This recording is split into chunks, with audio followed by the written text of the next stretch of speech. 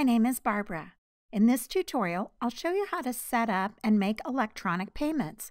To pay your suppliers, you can make payments through electronic funds transfer by transmitting payment files to your bank or payment system. First, we'll create an ISO payment process profile. Let's begin by signing in as a setup user and navigating to the Create Payment Process Profile page. We'll start by entering the required information.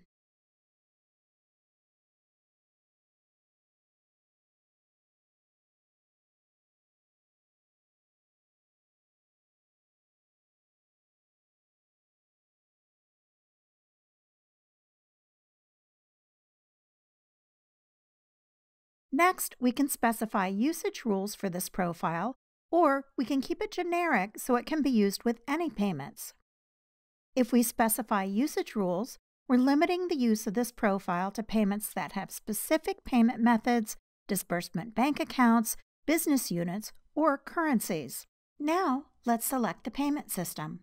We'll also specify that the payment file should be automatically transmitted after formatting. We've configured the payment file transmission to allow payment file downloading to the UCM folder after the payment file is transmitted. On the Payment tab, we can specify attributes for grouping invoices in the same payment if they share the same attribute. On the Payment File tab, we can specify rules for grouping payments into payment files. For now, we'll specify the level of payment service we expect from the payment system and the delivery channel. Since we're creating an ISO profile, we must select Transaction Grouping Rules on the Grouping tab. Grouping is based on the ISO standardized method of grouping transactions in each transmission file. Finally, on the Reporting tab, we'll specify the timing and types of reports we want to generate.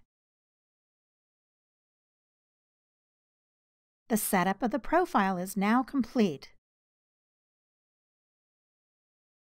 Now we'll sign in as a transaction user to submit a payment process request.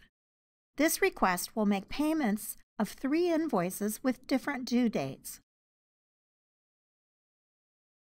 First, we'll name the request and then select the invoice group.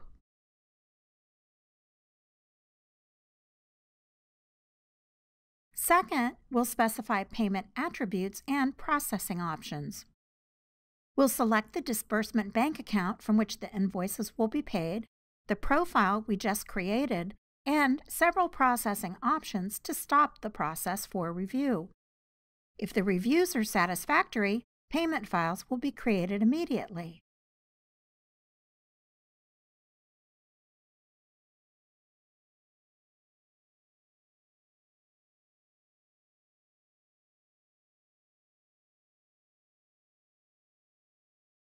Now, let's submit the request.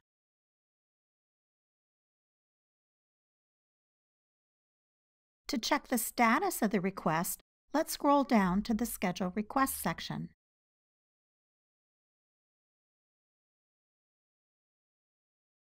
The invoice selection process was successfully completed and the installment report was generated.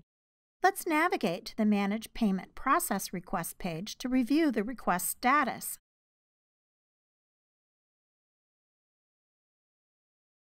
Since we opted to stop the process to review invoices, we see that the status is Pending Installments Review.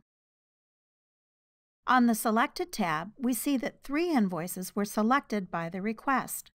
Since the selection looks fine, we'll continue the process. The status of the process has changed to Pending Proposed Payment Review. Let's continue. The Payment Summaries section shows that 2 payments were created and none were rejected or removed. Since the proposed payments look fine, let's proceed.